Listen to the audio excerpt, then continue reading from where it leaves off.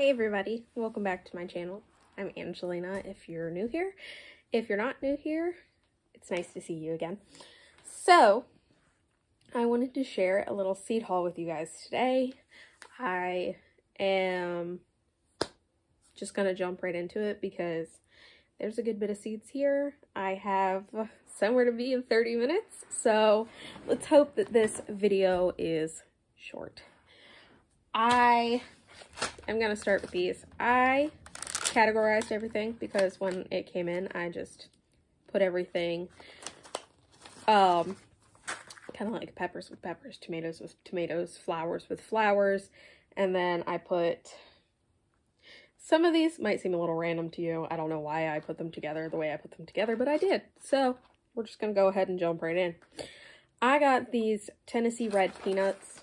I craved boiled peanuts when I was pregnant with my youngest, and that craving went away after I gave birth to her, but it seems to be back.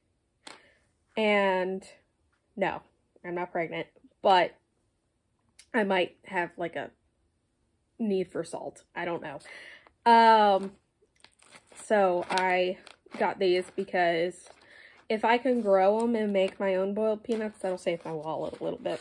So I got this glass gem corn. I thought it was corn that you could eat right off the cob. Apparently it's a popcorn, and I didn't figure that out until after I bought it. Because I saw this same brand on a different website and it said it was a popcorn or like a flour corn, like you could grind it down into a flour. So I guess I'll just have some interesting looking popcorn. I don't know. So I got those. I'd already started this video once, and my youngest needed to go down for a nap, so she was a little cranky. And you could hear that. So she's down for a nap right now. I got these Red Ripper cowpeas. Never tried cowpeas before that I know of. Jess from Roots and Refuge talks about these. She grew a bunch of them last year. And she actually talks about a lot of the seeds that I got, which I got off of the fact that she says that they're delicious and everything else. So I figured I'd try them on my own. And she also talks about growing something pretty. So you'll see that that is a theme with everything that I got, because I've grown just the traditional stuff before, and you know, I want something interesting. I want something pretty. I love beautiful stuff, like just beautiful stuff. So I got this burgundy okra. I've never grown okra before, and this was pretty, so I figured I would give this a try. And then I got this, which says it's an Israeli variety. I got the Star of David okra, which I really wanted to try. I think on the website it said when you cut it open, it looks like the Star of David, so I thought that was pretty cool. So I'm going to go ahead and try this.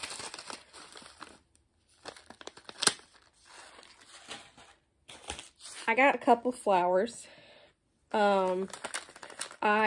For years, ever since I was pregnant with my oldest, so back in 2019, we went to a farm to pick like sunflowers and stuff, and they had some that looked like this.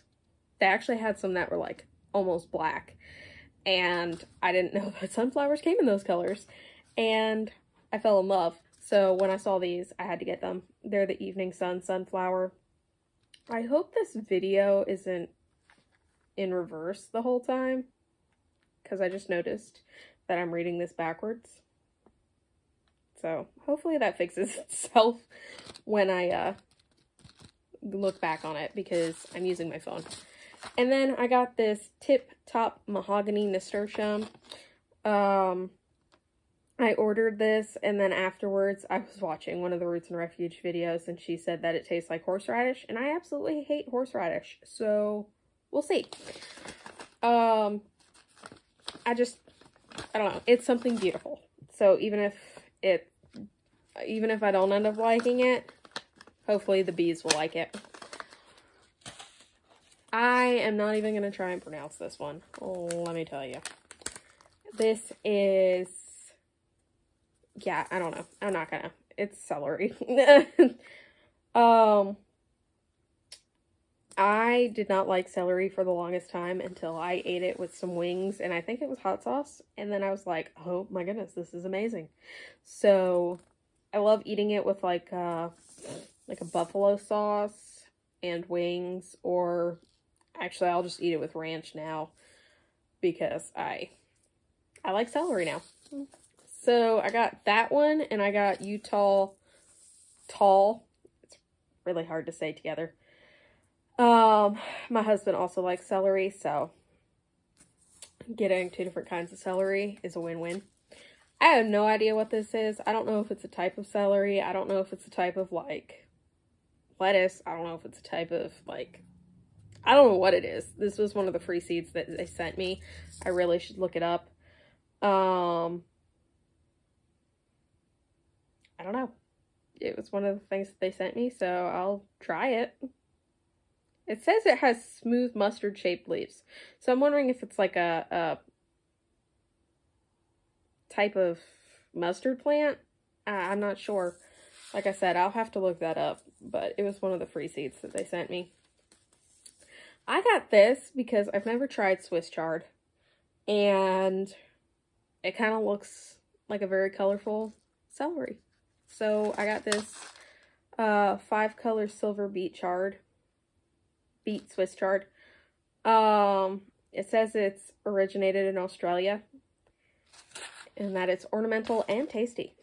So I'm going to give that a try. I got these Georgia Southern collards. I love me some collards. So I picked up a pack of collard seeds while I was there. While I was on the website, I picked up a pack of collard seeds. I didn't know that they were going to be this tiny when I ordered them. But I got this little gem lettuce. Look how cute that is. It's the size of a fork. I thought this would be good for like little personal salads. I just didn't know how little and personal it was going to be. But that was a user error on my part. I got overtaken by, seeds, while I was ordering. So I got these, and I love romaine. It's really good. I thought I'd be able to use it as a wrap, but maybe I can wrap a cherry tomato in it, which I got those spoon tomatoes. If you saw my last video where I talked about like things I want to do in the new year, I showed another like seed haul. It was only like 5 seeds and then the free pack that they sent. That I had gotten from Baker Creek. Like, this is not a sponsored video. I'm just gonna put that out there, but everything is from Baker Creek. I paid for it. All 100%. I got this Sapporo Giant No. 4 cabbage. It's one of their new ones for this year. That looks like it's probably a 4 or 5-year-old child, and that should give you, like, some sort of context for how big that cabbage is. It says that it averages 17 to 37 pounds and that it can grow up to 44 pounds. So I'll probably only plant like 3 or 4 of these maybe, because that's a lot of cabbage. So I'm excited to try it when it's time to try it, but this will not be going in my summer garden. I'll try and put it in a fall garden. Now, I'm going to show you the peppers. I ordered a bit of peppers, and they gave me a free seed pack of peppers, which I wanted to get all, like, mild when it came to the spice. I didn't want anything too spicy because I don't like having to have a fire hydrant amount of water to, you know, take care of the spice. But they sent me this one, and it says it's vicious heat, complex, fruity flavor. So I hope it's not too spicy, but if it is, I have a brother that likes spicy stuff like this. So I'll give it a try. I'll plant like maybe 2 plants and see how I like it, to see if I want to do it again in the future. So this was one of the free seeds they sent me. I got cayenne long thin pepper. I had some of these that I bought from a local nursery this past year, and I only bought 2 plants. It did produce very well, but my husband ate almost everyone that came off of the plant once it was done, so I didn't get to keep any, hardly. And the ones that I did keep, I kept for seeds, but I didn't let them like fully grow, I don't think. So I don't know if the seeds would work very well, so I figured I would just buy a seed packet of these and start them myself and grow them. My husband absolutely loved them. I got this Tuda, I think that's how you pronounce it. Don't come at me for it. Pepper. I just wanted to try a bunch of different types of bell peppers. This one says it reaches up to a ½ pound. That's a big pepper. So I got that one. I got the California Wonder pepper, you know, just like the typical pepper. It says it's an excellent green bell pepper. I don't know why the picture is red though, but I know that you can pick it when it's like red. I think it changes the flavor. Not 100% sure. I got banana pepper. I love stuffing these with cream cheese. I don't like pickled banana peppers so much, but I kind of like a stuffed jalapeno, just not wrapped in bacon and not breaded. I like to do with this, which is just stuffing it with cream cheese, stick it in the oven, and letting it cook. You could do these on the grill. I just don't grill. My husband grills. So I just stick them in the oven and fill them with cream cheese, and I love them. Or I can chop them up and add them to different things, like saute them, kind of like I would a bell pepper. I got some shishito peppers. This is another one that Roots and Refuge talks about.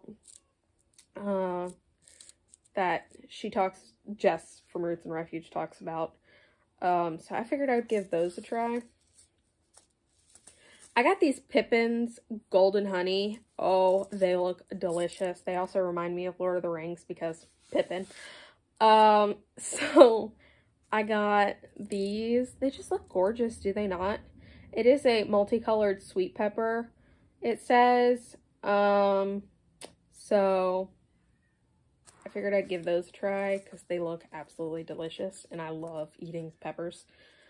I got poblano peppers. This is one of my favorite types of spicy peppers. I like getting like the stuffed poblanos whenever we go to the Mexican restaurant, and this is amazing. So I tried growing me some poblano peppers from already started plants from my local nursery, and for some reason, I don't know if it's because I only bought 1 poblano plant. I got 1 poblano off of it, and it was the size, actually it was a little smaller than a golf ball. It did not grow any bigger than that. I got this jigsaw pepper.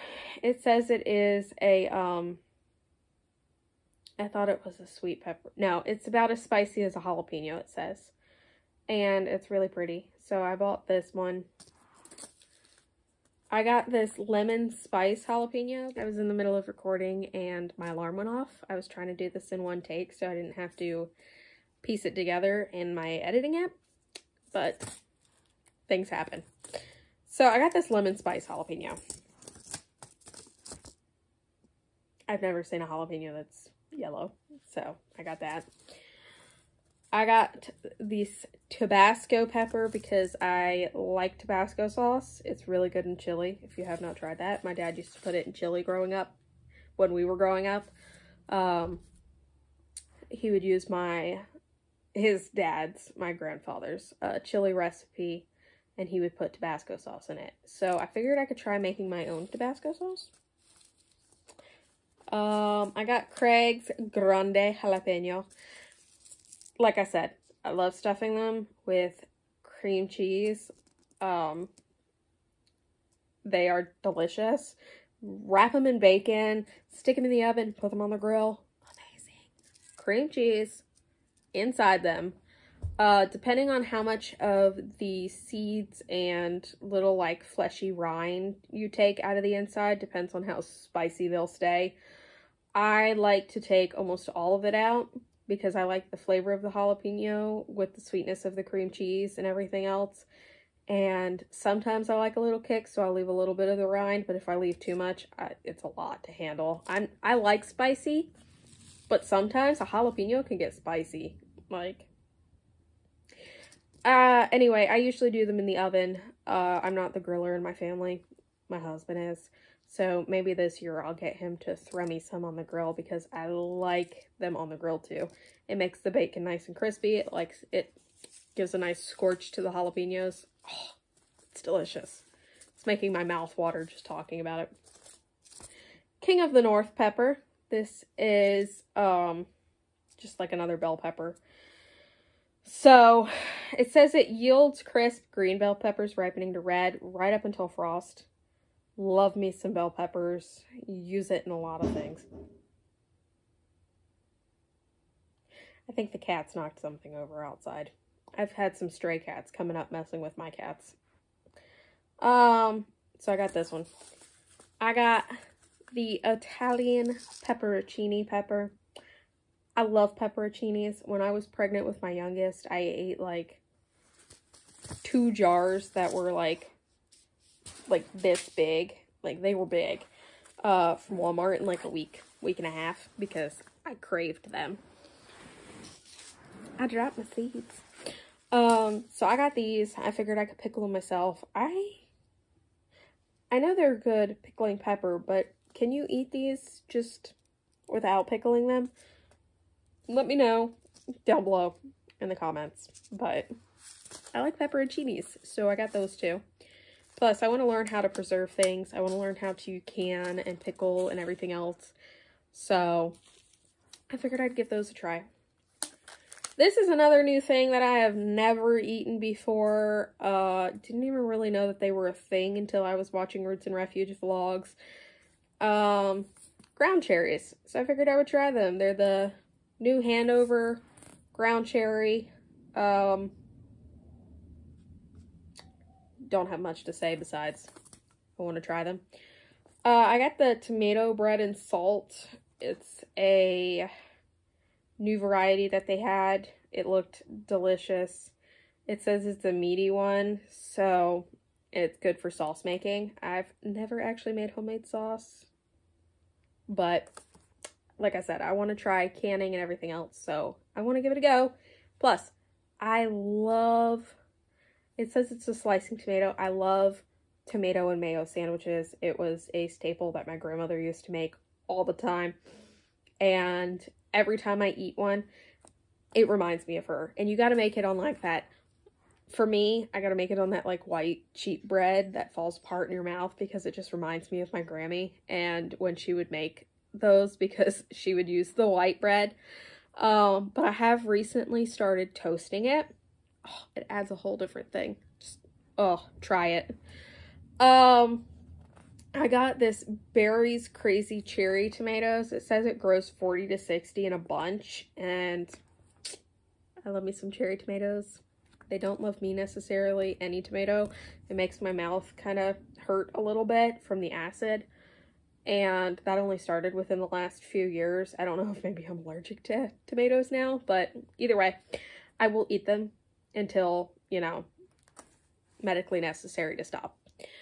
I got purple bumblebee tomatoes. They are it says striped lime green and bronzy purple. It's pretty. So I figured I would try those. I got this Amish paste tomato. It says it's good for making tomato paste, so that's why I got this. I also got another one that says it's a good paste tomato, but that's at the back of this pack, like stack. So I'll show you guys those in a minute. But it says it's part of the Amish community in Wisconsin. So it comes from there. All of these are heirloom seeds, by the way. I got the Abe Lincoln tomato. It's a slicing tomato, I guess. It says slicer or canner. So this is another one that I can do either with. I got Green Doctor's tomato. because it's a lime green cherry tomato. Like, I love this color. I actually have a very old Honda Civic. It's not very old. It's older than me, but it's from the 90s. And I was like, I'm going to paint it lime green. It's not running at the moment, but I really wanted to paint it lime green. I love the color lime green, so I got a lime green tomato. I got I'm gonna mess this one up. I got Dr. Wyche's yellow. It's huge. Looks delicious. Kind of looks like a pumpkin in my opinion, but I got this to try. I got the Kellogg's Breakfast tomato, which kind of looks the same. These last two are another one that Jess from Roots and Refuge talks about, so I wanted to try these and this one. Paul Robeson, wanted to give that a try. It's a really pretty looking tomato. And then Thorburns Terracotta. It's a like a orangish colored one. Obviously it's terracotta colored, which is like a rusty color. Oh, it looks so good. I got this Cherokee purple tomato, which is a Cherokee Indian heirloom, and I wanted to try that. I got 2 packs of these. I got the Jersey Devil tomato, which it says it's good for fresh eating and sauce. And I'm going to give one of these away to a friend. And then I accidentally ordered 2 of these. I purposefully ordered 2 of the Jersey Devils. I accidentally ordered 2 Queen of the Night tomatoes.